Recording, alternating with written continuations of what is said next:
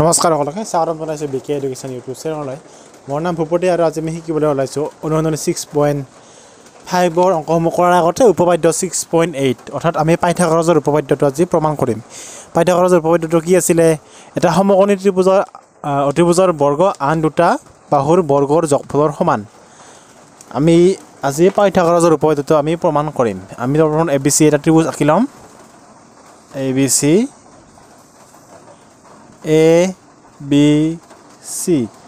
ABC আমি ত্ৰিভুজ এটা আঁকি ললো আৰু যাৰ আমি বি কোণটো সমকোণ ধৰিছো আমি প্ৰমাণ কৰিম উপপাদ্য 6.8 অৰ্থাৎ পাইথাগোৰাছৰ উপপাদ্য এটো ইম্পৰ্টেন্ট হয় পৰীক্ষাত এটো প্ৰায় আহি থাকে ধৰা হল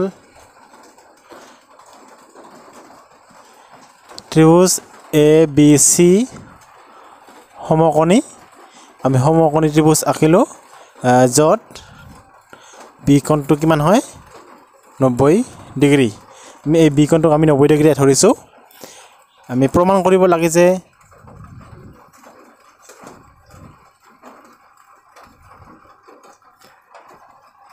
কি প্ৰমাণ কৰিব লাগে অতিভুজৰ বৰ্গ আন দুটা বাহুৰ বৰ্গৰ যোগফলৰ সমান আমি অতিভুজ কাক কৈছি নিপাও আমি অতিভুজ যিটো 90 ডিগ্ৰীৰ বিপৰীত ফালে যিটো বাহু থাকে হেতু কোৱা হয় অতিভুজ বুলি গতিকে ইয়াতে অতিভুজ কোনটো হ'ব এই AC টো হৈছে অতিভুজ গতিকে অতিভুজৰ বৰ্গ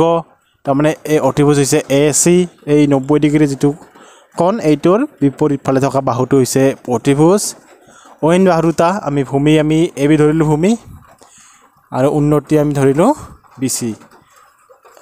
গতিকে আন বাহু দুটাৰ বৰ্গৰ যোগফলৰ সমান আমি এইটো প্ৰমাণ কৰিব লাগে AC square is equal to AB square plus BC square এটো আমি প্ৰমাণ কৰিব লাগে আমি প্ৰথমতে প্ৰমাণ কৰাৰ আগতে আমি এটা অঙ্কন কৰি লম আমি লম্ব আঁকিলো BD লম্ব আঁকিলো কি কৰিছো অঙ্কন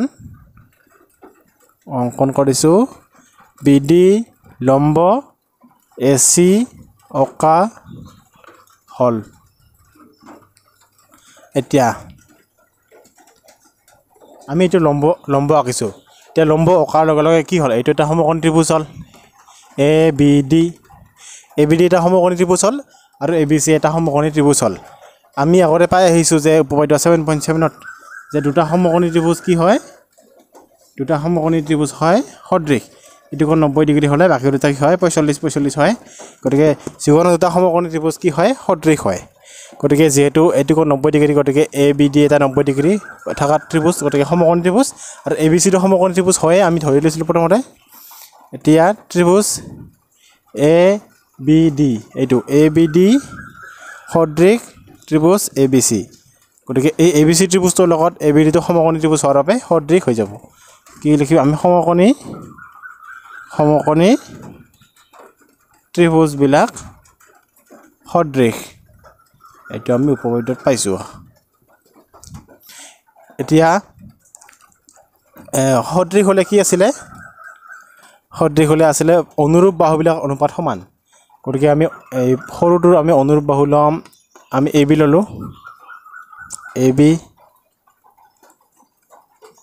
AB টো হৈছে এই দ্বিগুণৰ বিপৰীত ফালে থকা বাহুটো অৰ্থাৎ এই সৰু ত্ৰিভুজটো এইটো হৈছে অতিভুজ এইডাল হৈছে অতিভুজ আৰু ডাঙৰটোৰ অতিভুজ আমি জানো ডাঙৰটোৰ অতিভুজ হৈছে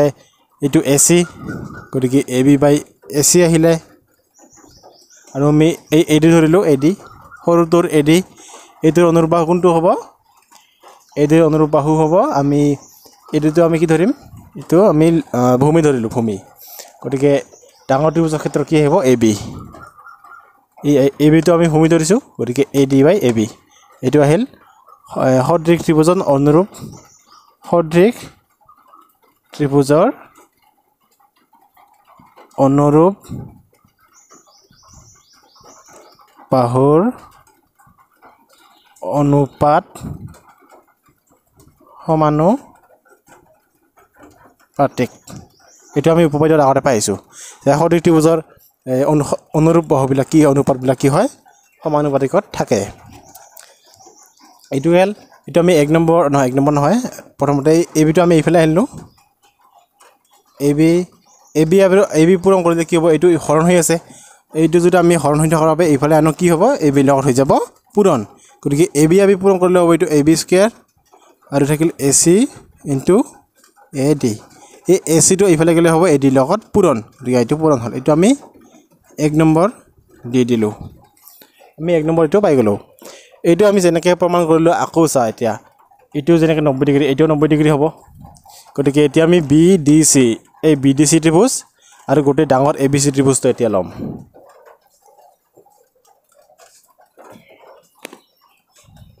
এতিয়া ত্ৰিভুজ বি ডি চি সদৃশ ত্ৰিভুজ এ বি চি কিয় সমকোণী ত্ৰিভুজ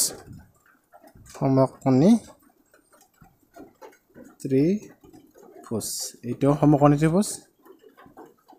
এই বি ডি চি কোণ আৰু ডাঙৰ এ বি চি কোণটো কি হ'ল সমকোণী ত্ৰিভুজ হোৱাৰ বাবে সদৃশ হৈ গ'ল গতিকে সদৃশ হ'লে কি হ'ব সিহঁতৰ অনুৰূপ বাহুবিলাকৰ অনুপাত সমানুপাতিক therefore আমি সৰু ত্ৰিভুজৰ এইটোৰ আমি অতিভুজটো লওঁ এই ডি কোণ 90 কোণৰ যিটো বিপৰীত বাহু এইটো হ'ব অতিভুজ 90 ৰ বিপৰীত ফালে থকাৰ বাহুটো হৈছে অতিভুজ গতিকে ইয়াতে অতিভুজ কোনটো হ'ব এই বি চিটো গতিকে আমি বি চি বাহুটো ল'লোঁ এই সৰুটোৰ বি চি ল'লোঁ অৰ্থাৎ অতিভুজ লৈছোঁ গতিকে ডাঙৰটোৰ আমি কি ল'ব লাগিব অতিভুজ ল'ব লাগিব গতিকে ডাঙৰটোৰ অতিভুজ আমি জানো এই এ চি গতিকে ইয়াতে আহি গ'ল এ চি এতিয়া চোৱা এতিয়া আমি ডাঙৰটোৰ ল'ম সৰুটোৰ ল'ম আমি চি ডিটো আমি ল'লে ডাঙৰটোৰ কি আহিব ডাঙৰটোৰ আহিব বি চি এই চি ডি বাহুটো আমি ধৰিছোঁ লম্ব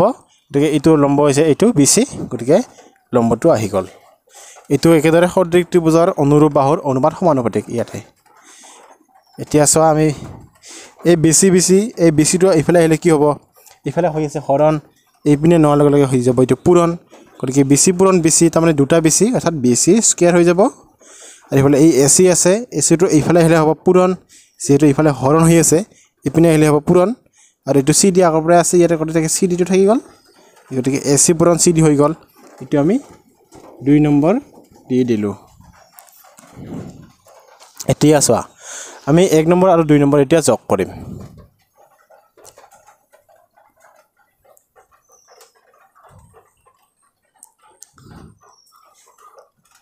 1 নম্বৰ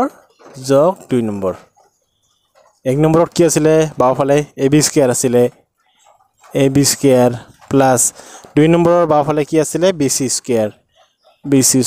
ইজ ইকুৱেল টু 1 নম্বৰৰ সোঁফালে আছে এ চি ইনটু এ ডি যোগ 2 নম্বৰৰ সোঁফালে কি আছে এ চি ইনটু চি ডি গতিকে এ চি ইনটু চি ডি এতিয়া চোৱা ইয়াতে এ চি কমন আহে দুয়োটাতে আছে